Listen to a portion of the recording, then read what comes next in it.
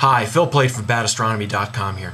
My friend Tina Anderson is a teacher at the Sagert 6th Grade Center in Austin, Texas.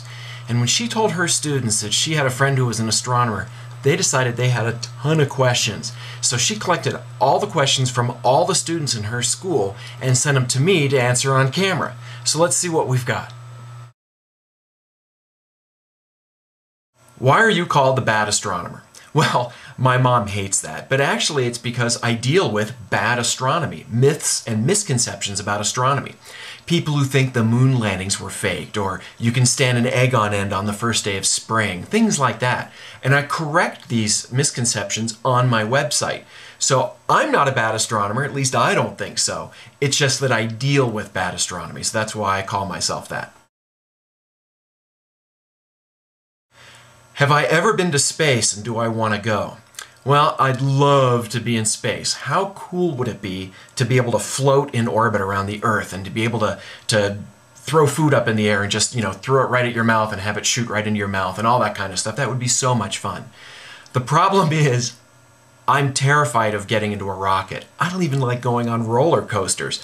So being on a rocket is not really something I'd want to do. But on the other hand, there are other people who love that sort of thing. I know a few astronauts and they love it.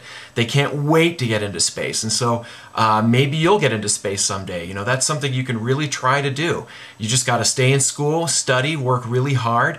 And if you're interested in that sort of thing, you can apply to be an astronaut. And maybe someday you'll walk on the moon. Do I think aliens are real? Well, I think there are aliens out there, but I don't know this for a fact, and here's why. When I was your age, we didn't even know if there were planets orbiting other stars. But starting in 1995, astronomers discovered planets orbiting other stars. Now, these are giant planets like Jupiter, and we don't think there can be life like us on them. But the fact that we've discovered other planets means that they can form. There are other planets orbiting other stars. And that means that there must be millions and millions and millions of planets out there just in our galaxy. And there are billions of galaxies in the universe. So just from the sheer numbers, it seems really, really likely that they're aliens. Now, are they visiting us? I don't think so. I think that if there were aliens coming here in spaceships, we'd have much, much better evidence than blurry photos and terrible video and that sort of thing. Maybe someday, the Search for Extraterrestrial Intelligence is a program that actually uses radio waves, big radio telescopes, to try to pick up signals from alien life. And it's possible that one day they'll detect alien life out in space. That would be really, really exciting. But for now, we just don't have that evidence. But I'm hoping soon we'll find a planet like Earth orbiting another star. And if we do that, that'll make the chances a lot better that aliens exist. This is one of my favorite questions. If I were a scientist, what area would I work in? Well, I am a scientist. I'm actually an astronomer. I have a degree in astronomy. I did research for several years using Hubble Space Telescope and some other projects. But I decided that I had more fun writing about astronomy, talking about astronomy to kids. It's really cool to do scientific research, and it's really exciting, and you can learn so much about the universe. But it's also a lot of fun, especially for people like me, to talk about it and write about it and to excite other people about it. And I decided that's what I'm best at and that's what I want to do. Could there be life on Mars or any other planet? What planet do I think is the most likely candidate, other than Earth, to have extraterrestrial life? Well, Mars is a big target for looking for life. A long time ago, 1 billion years ago, Mars had water on its surface. We've seen a lot of evidence of that.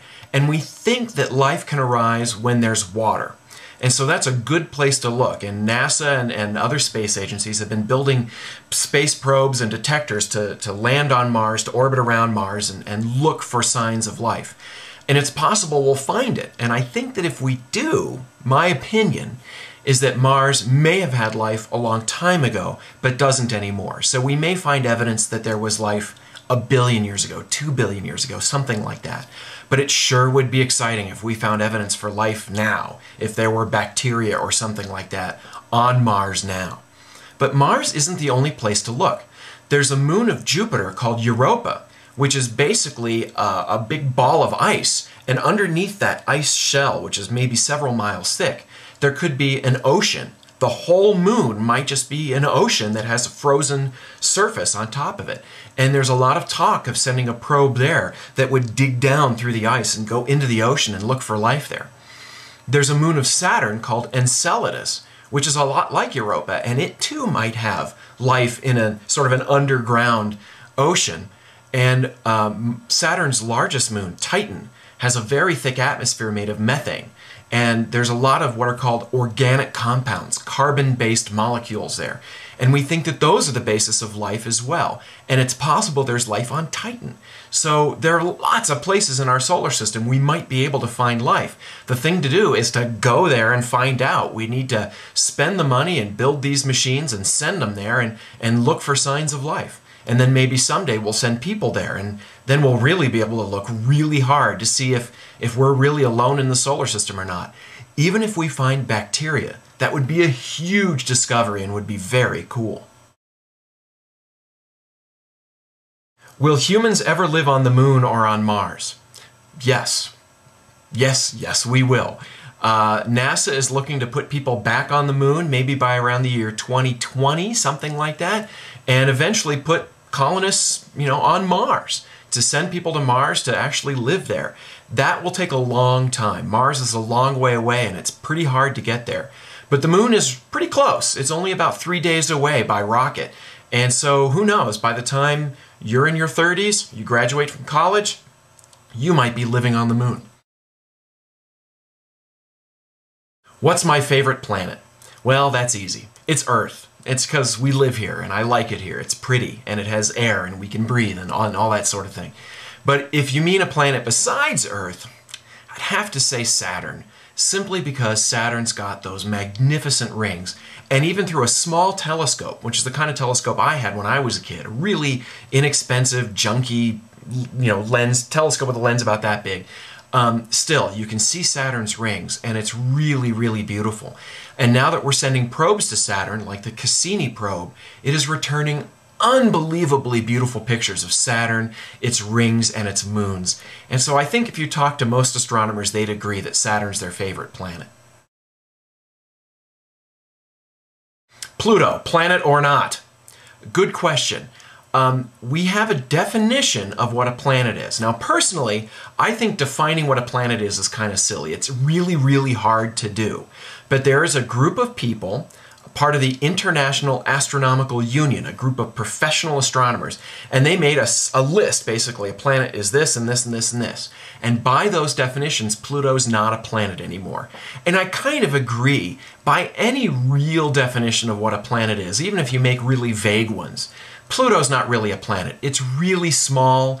It looks more like a giant chunk of ice, and there are thousands and thousands of these Pluto-like objects that have been found outside of Pluto's orbit, and it looks like Pluto is just one of the bigger ones of these. There'll probably be bigger ones that we'll find later, much farther away, much farther out from the sun. So really, I think Pluto shouldn't be a planet. But still, again, defining what a planet is really tough. So I think if you want to think of Pluto as a planet, go ahead. But it's by definition, by what we officially call a planet, it's not.